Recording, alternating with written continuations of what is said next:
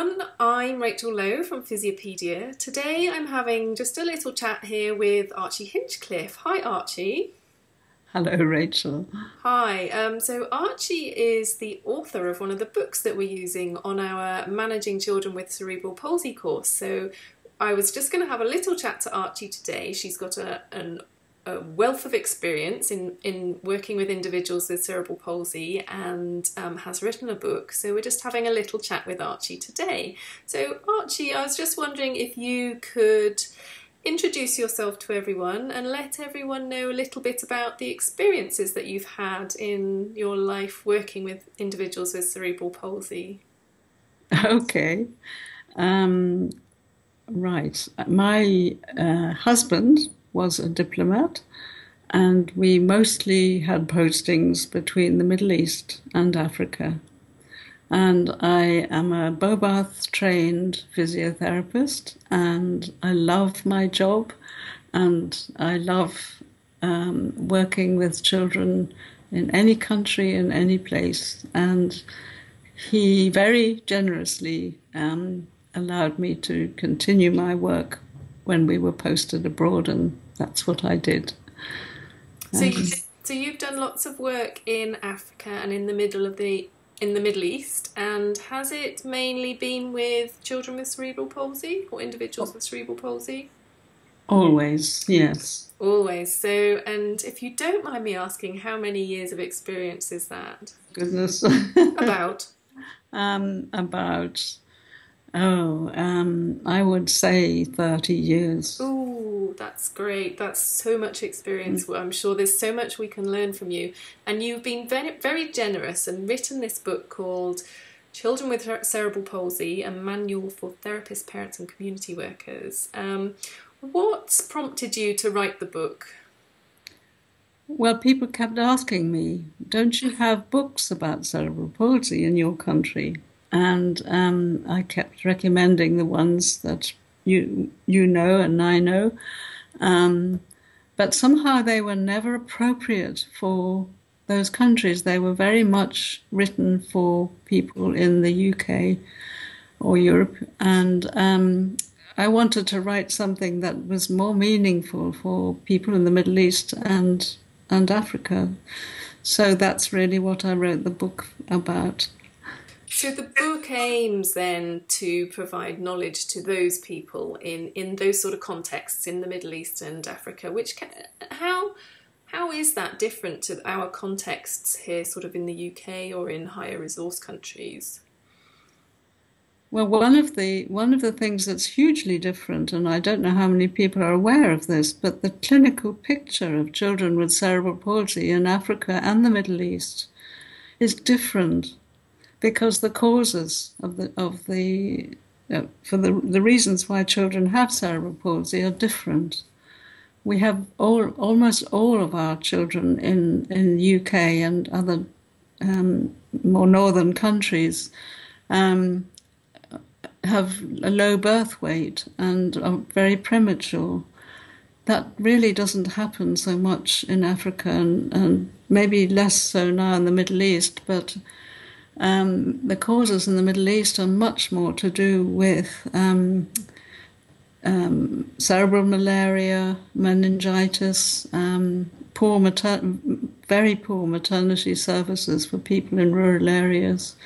And so the damage that's done is different and the clinical picture is very different.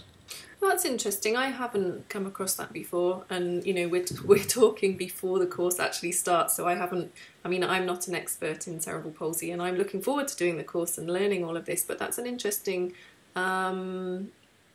piece of knowledge that I wasn't aware of actually. Yeah.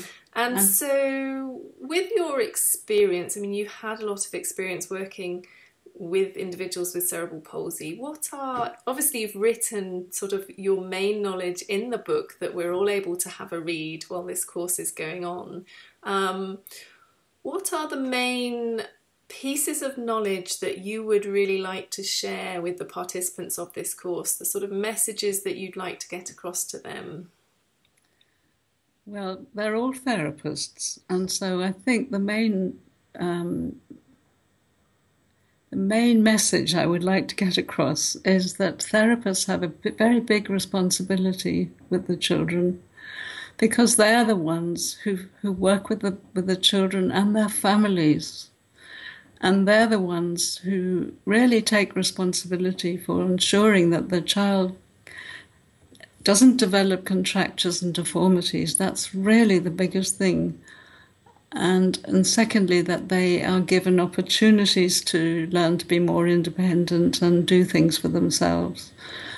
And in order to do that, I feel that they must first and foremost understand that children with cerebral palsy are completely different to each other.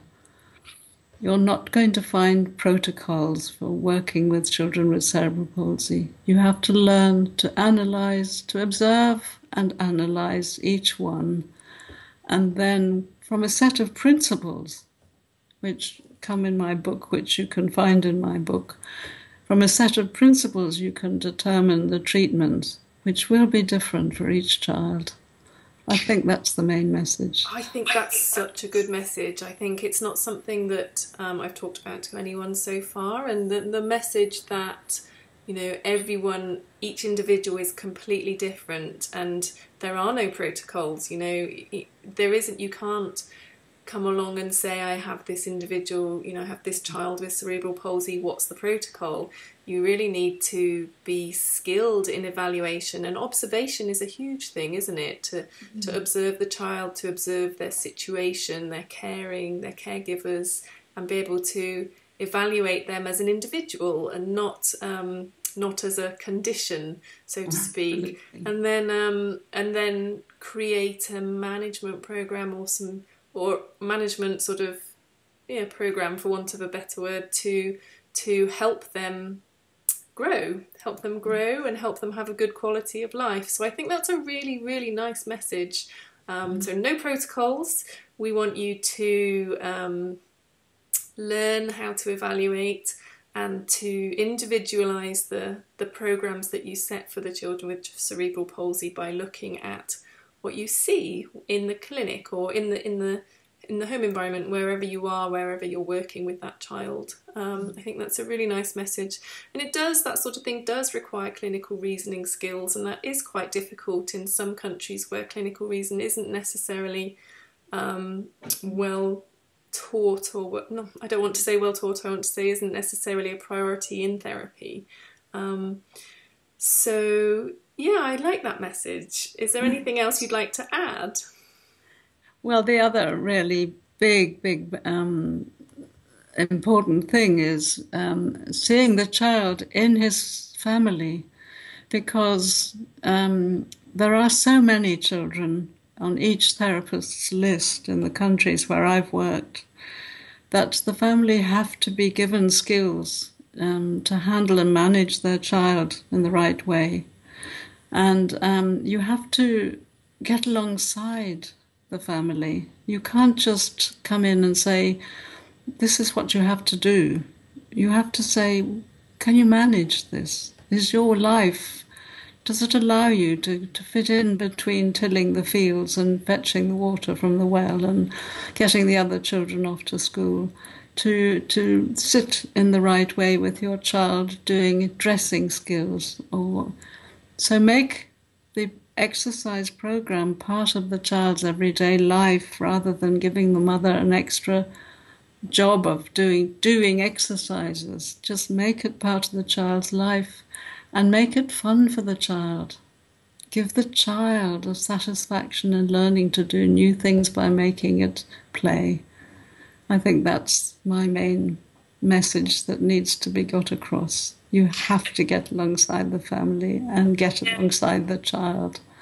It's a very good point, and that is something that's been brought up by other people that I've chatted to for this course. So it's nice to hear the same piece of knowledge or message coming through from everybody, which is really nice. And I think that isn't just for sort of the Middle East and African situations. That's for all situations, isn't it? Even in the most high resource setting, in wherever, that's the same we need to use that same piece of knowledge in the way that we work with the caregivers and in the home environment, in the community environment. So it's a good thing to bear in mind, I think, from the beginning of the course right through to the end of the course, as you talk about through to activities of daily living and play, which we'll cover later on in the course. So yeah, some really nice things to bear in mind. So Archie, I just want to say again, thank you very much for allowing us to use your book and for writing it for us in the first place to use. It's always very useful for us to be able to access these textbooks through the course. It'll only be available for the duration of the course. The publishers have Sage Publishing have kindly allowed us to use it for the 8 weeks that we'll be running, 6 weeks of the course, and then there's another 2 weeks on the end for you to finish things off. So thank you for allowing us to use it. Is there anything else you'd like to say to everyone just before we end this chat? Oh, I could talk for a long time, but I don't think I should. I'd just like to wish everyone an enjoyable course and a really rich course to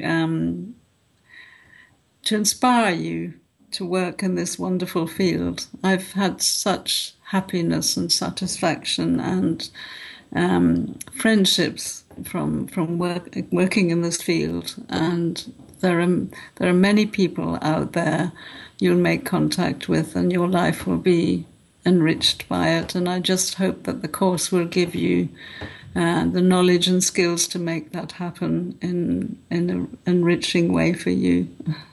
Oh, thank you, Archie. It's been an absolute delight to talk to you, and I have a feeling that you will be an inspiration for many people on this course. So thank you very much, and I hope that you'll be around with the course and maybe getting involved. We may see you in the forums. I'm not sure if you'll be able to pop in there and just, even if you have a look around, there's some great conversations in there. So we look forward to that. So thank you very much for talking to us today. You're very welcome.